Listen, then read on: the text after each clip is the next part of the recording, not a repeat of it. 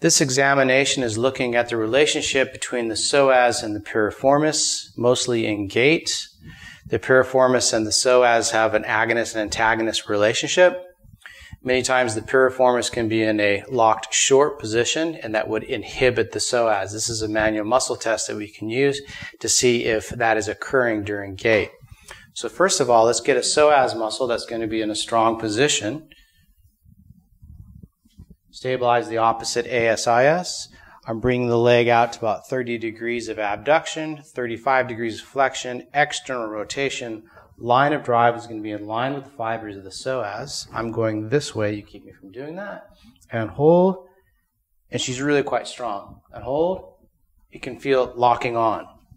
So then now, we're going to add some tension to the piriformis.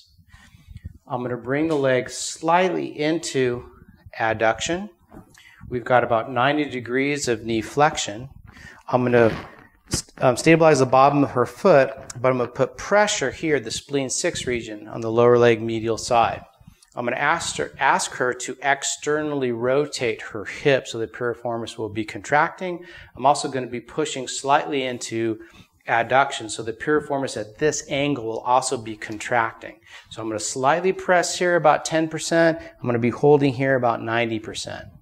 Now, once we activate this for 6 seconds, I will then go right into the piriformis, the psoas test, go into the psoas manual muscle test and see if it weakens. It was initially strong. Let's see what happens when we load the piriformis. All right, so I'm going this way and a little bit that way. You keep me from doing that. Are you ready?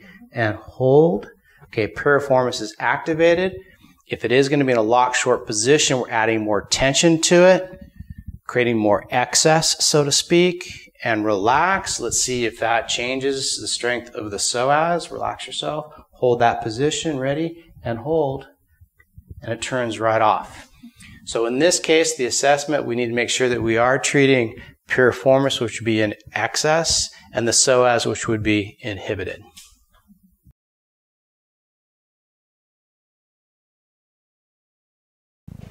So we had a positive psoas reactive to the piriformis. Let's check and see if we can use acupuncture as an assessment that would change this, which would help me build a treatment protocol. So because the piriformis is going to be associated with the urinary bladder and the psoas is associated with the kidney, we'll use the Luo point of the urinary bladder, which will be UB58. So we know that UB58 is going to be just down from UB57 to the lateral side. I'm going to palpate, make sure I'm on UB58. All right, so this is the classic source and Luo combination that we're going to be using.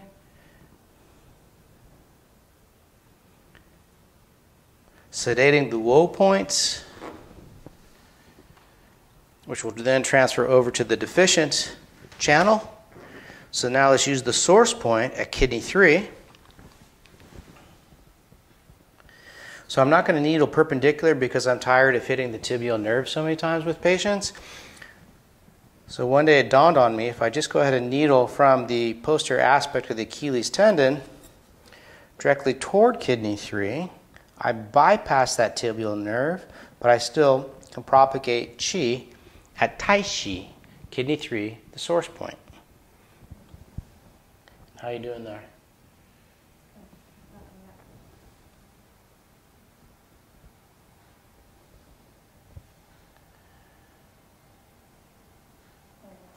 Okay.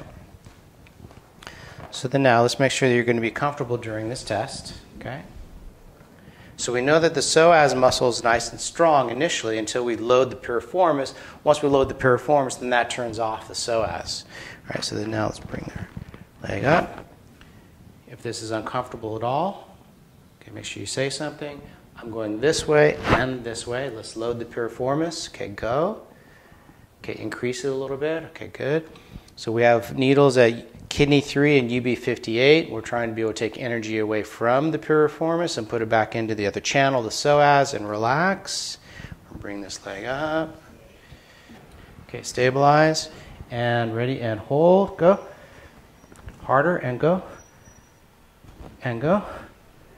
Okay, there's enough there that I would say to go ahead and use UB58 in kidney 3 because it definitely changed the amount of strength. It didn't lock on as much, but we have so many other ways that we can change this relationship between the piriformis and the psoas. So personally, I would use UB58 in kidney 3 with this particular situation because it did make that change with manual muscle testing.